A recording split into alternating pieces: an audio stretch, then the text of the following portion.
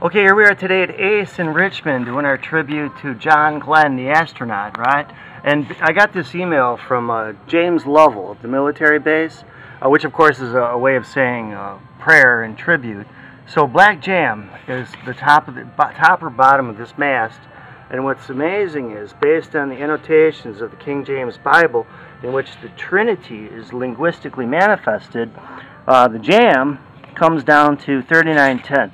10 is the word for deca, and that is Latin. So we're saying that John Glen is certainly a rock star who has a flair for fashion. So get on down to Ace and pick up these colors right away.